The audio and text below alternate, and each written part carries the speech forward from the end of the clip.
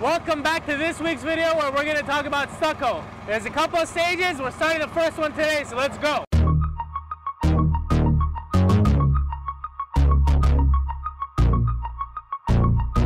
So behind me is the machine that they use to mix this sand with the plastic cement that creates a scratch coat that's going on the wall right now. Basically, they shovel it into there. I don't know the portions, but they mix it up. They add some water through it and it pumps through their gun. Their gun has 3 cords going through it. One is the mixture, the other one is the power, and the last one is air. And it basically, as you can see, out all over and makes a lot of noise. So that basically they shoot all the scratch coat onto the house. It's a lot faster than doing it by hand. That's why it's good to have a machine here. Some sections where they're not able to get to or they forget or miss, they'll load it up into a little bucket and hit those spots and make sure everything's done correctly.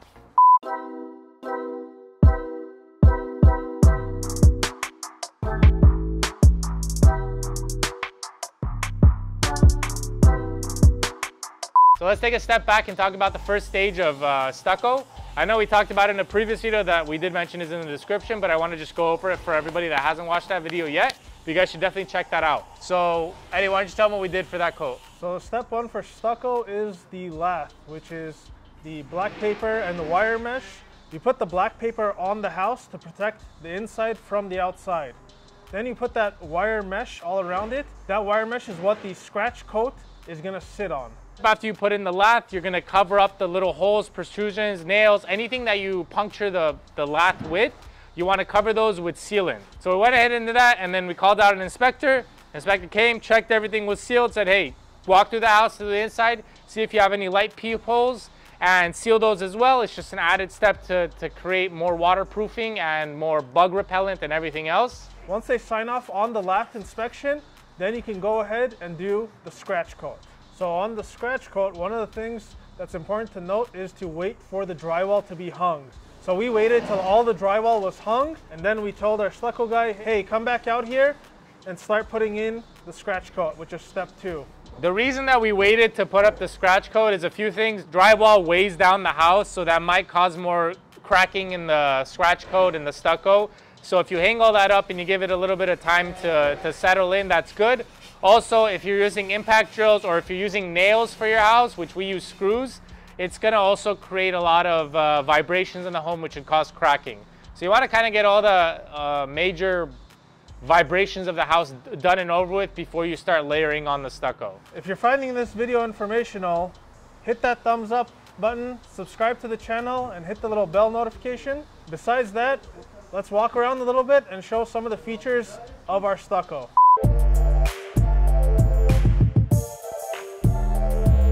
So we're walking towards the front of the house so Sam can show you some of our channels. But before we get there, I want to stop and point at these wires right here. So these are camera wires, and what we noticed was one of them was actually left up behind the lath of the stucco. I mentioned that to the guys this morning, and they pulled it out to make sure both camera wires are protruding outside of the stucco. If they had buried these, it would be impossible for us to find. So it's really important to pay attention to what is here, and if they haven't pulled out wires before they put in the scratch coat, you got to make sure to tell them, hey, I'm missing a wire here. You got to find it behind the lath. Now let's jump into the front where Sam talks about our channels. So I'm standing in front of the house. The garage is directly below me. And as you can see right here, you may not see clearly, but there's channels that go down right here, right here. There's a few reasons for those channels. As we told you guys in the previous video, we're doing smooth finish in the front and in the back, and we're doing a sand finish along the sides. This creates both a design for the home, since we are doing that more modern look. It gives a more of a modern feel to the house. It also creates breaks in the stucco, which is great for cracking or preventing cracking thereas. Also, what Eddie didn't mention is the reason we were checking up here is because we are stuccoing our eaves.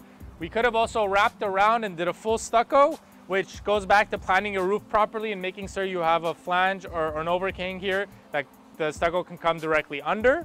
That kind of wraps it up for today. We'll see you guys in 2 days, well, or in 2 seconds to see us putting on the brown coats. So we're spraying brown coat today. We were supposed to actually spray this 2 days ago, but we had a little bit of rain in LA. And yes, rain. And our scratch coat got a little wet. So we want to make sure that our scratch coat is completely dry Now that it's dry, they're putting on the brown coat. It looks like the brown coat is a much more even layer than the scratch coat was. I think the scratch coat is more to hold in the mesh and hold in the brown coat that's going on right now. So they're spraying that around the house right now. They're walking around with a smoothing it out. They have a long trowel. They're smoothing everything out. So we're gonna see what the process kind of looks like and talk more about it because we honestly don't know what's going on either.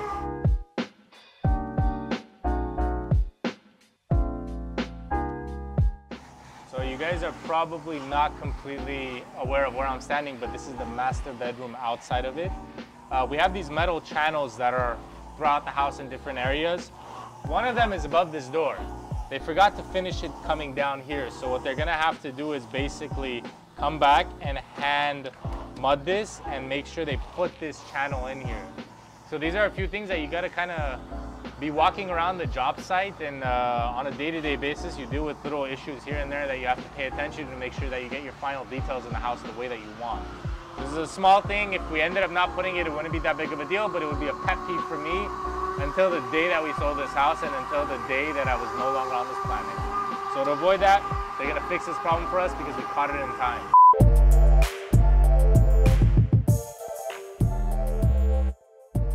So we're outside, they finished spraying, smoothing out, whatever, the brown coat on this side. A few things we learned because this is our first time going through this, so we're figuring stuff out as we go. The brown coat, they sprayed on. They sprayed on similar to the scratch coat, but then they bring like a, not a level, but like a straight edge and flatten it out. They scrape it, but as they're scraping it, it creates a very smooth surface, kind of like a concrete surface. Then they come back with a trowel.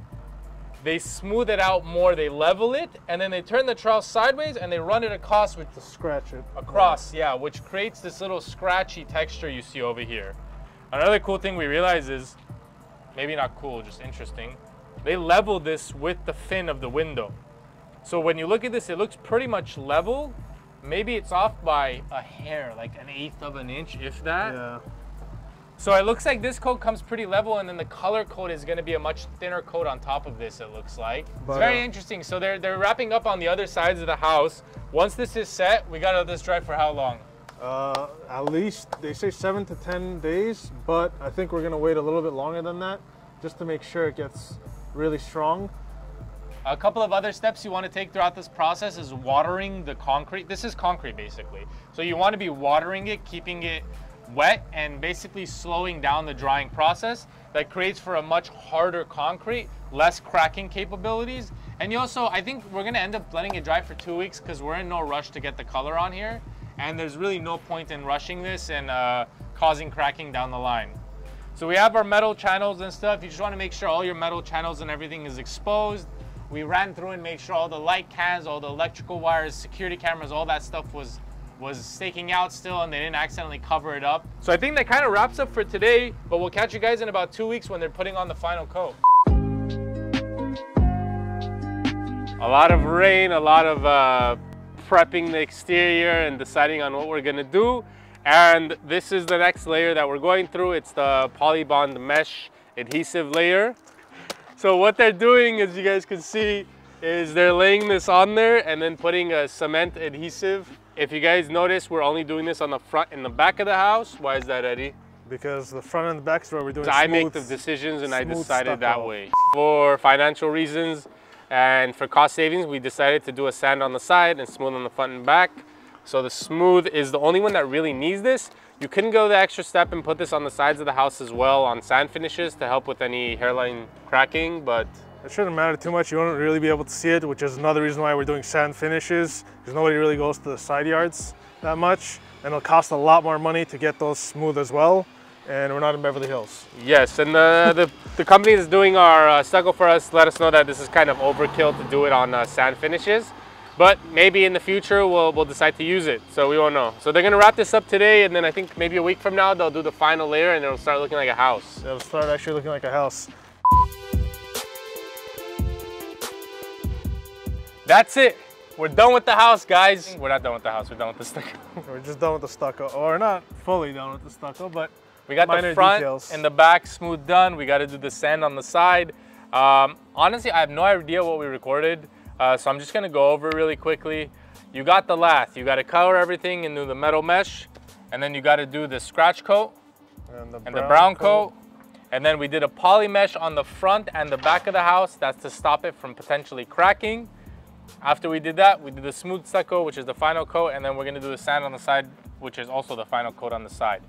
Total cost of the house, right here, we have about 40 feet in the front. It goes down 75 feet on each side, and then 40 feet in the back.